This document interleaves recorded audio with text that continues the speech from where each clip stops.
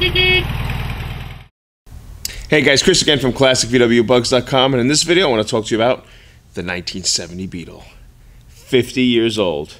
I'm going to discuss with you the changes and what they did in 1970, and on a sad note, actually kissing this little baby goodbye. This car has sold. I love this car, and it's going to a great place in California, and I figured I got to get this video in before it leaves, so I don't know when I'm going to get another 70 in the shop, so let's get to it. Alright, so here we are, the 1970 VW Beetle, 50 years old. Oh my gosh. To some people out there, even to me, it's amazing to think that the 1970 Beetle is 50 years old. I was not born yet, but I'm sure there's plenty of people out there today that are saying to themselves, holy cow, the 70 Beetle is 50 years old. It's just hearing 70s, I guess, that's approaching 50. Pretty amazing. So here we are, 1970 Beetle. I love 1970, guys. It's a really, truly, to my eyes, a classic Beetle. It's kind of has some one-year-only features. I love the look, the lines of it. I think it's very well balanced car, and you can feel when you drive this car, they ironed out a lot of the kinks and a lot of the rough edges, so to speak, from the previous Beetles. So I really do like 1970 Beetle. Pretty much where I end, I guess, when it comes in this day and age, where I end with my collectability. It used to be 67 and earlier, but now I've creeped up to 1970. And of course, as time goes on, I'll probably look into getting, some of the later Beetles. But let's go talk about the changes and what happened in 1970. So I'm going to have a link in the description below this video, and I'll have a link there in regards to Beetle changes through the years. And it's a very, short, concise outline of what changes happen per year. So definitely check out that link below the video, and that'll be a great reference. And I'm going to reference off of that as well. So 70 Beetle. Okay, so I painted this car spicy orange metallic. It's actually a mini BMW color. And I did like Clementine Orange that was offered in 70 and 71. Those are just 2 years. Those 2 years that offered Clementine Orange. So I really liked Clementine Orange. So this spicy orange metallic is basically Clementine Orange, but with metallic thrown into it. I do have the code if anybody is interested. But just a beautiful color I put on this thing, and it's striking with the black and such. So in 70, they already had the straight bumpers. 68 started the straight bumpers and got rid of those overrider bumpers that we're all known to see on the classic 67 and earlier Beetles. But the big thing that happened, one of the big things that happened in 70, of the bigger turn signals on the tops of the fenders. Before this, 69 and down, they were much smaller, more of a, I don't know, they call them peanuts. The peanuts were even thinner, like 63 and earlier, but they were much smaller than this. And then do remember, do take note, 70 is the last year for the standard convertible. So the standard convertible Beetle, not Super Beetle. Super Beetles did not come until 1971, and the Super Beetle would have had the bigger nose. Okay, so the trunk lid would have been a lot fatter. Okay, you would have had the McPherson strut front end. And so from 71 and on, was only Super Beetle when it came to a convertible. So 70 is the last year for the standard convertible. As we come around the side here, I'm going to open the door. Now, I did modify this car or customize it to my liking, and I did take out the original seats.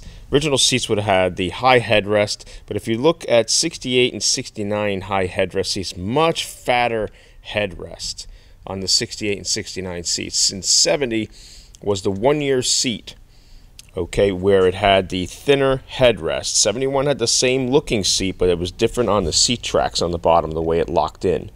But 70 had the thinner headrest up here, which I do like more than 68, 69. For some reason, that 68, 69 seat just looks very fat to me. It just looks kind of odd. But 70 would have had the thinner headrest.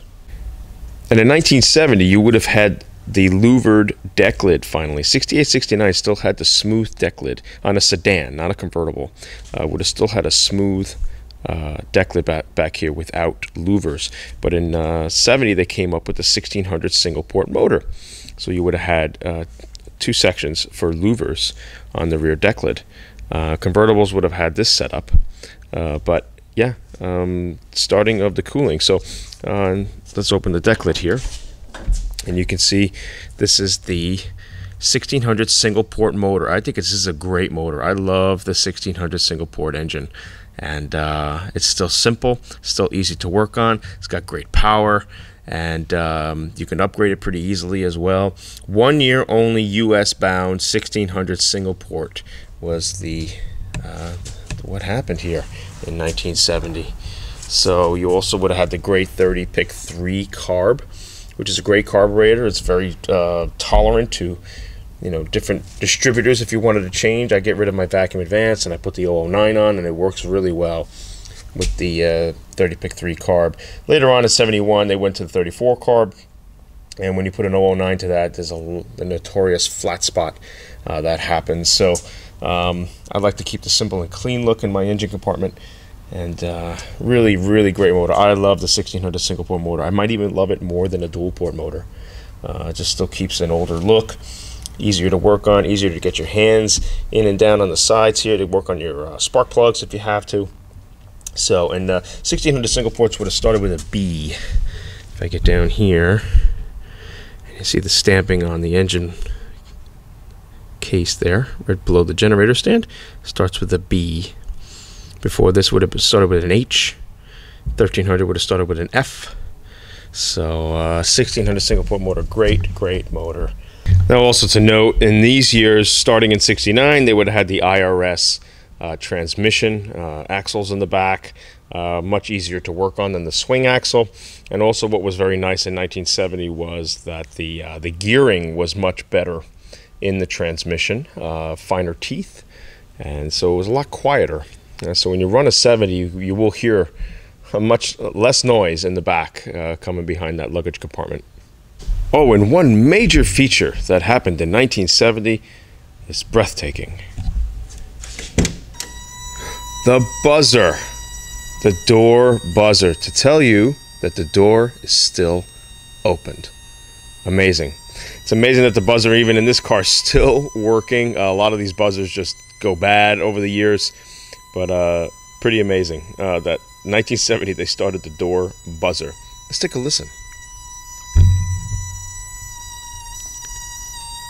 Oh, so that's about it, guys. The 1970 Beetle. Very few changes. I just went over the most obvious changes that happened in 70. If I did miss anything, please leave them in the comment section below.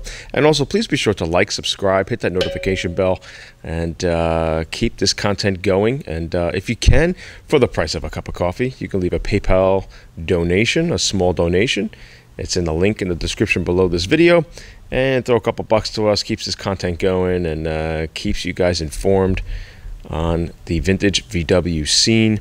And yeah, guys, if I missed anything here, please let me know. There was very few changes from 68, 69 into 70, but I went over the most obvious, and I'm sure I might have forgotten something. So that's what's great about this community. We keep it an open forum. But so sad to see this go, guys. This was my wedding car. I had a Volkswagen Beetle themed wedding, and this car was our car, and it's gonna be really tough to see it go, but you know, that's the curse of one of the curses of my business, so to speak. It's some of the cars that I restore for myself. I truly love, I truly adore, and I become attached to them, and then somebody comes along and, you know, wants to make me an offer, and something, most of the time it's an offer that I can't refuse. So you got to move on, and that's it. I think Wayne Carini said it, if I kept them all, I'd be out of business. So, all right, guys, Chris from ClassicVWBugs.com. Love to hear your thoughts on this, and I will see you next time.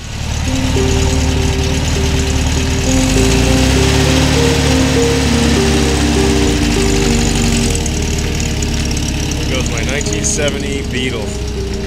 Oh my God, off to California. At least a nicer climate. One last look. There she goes.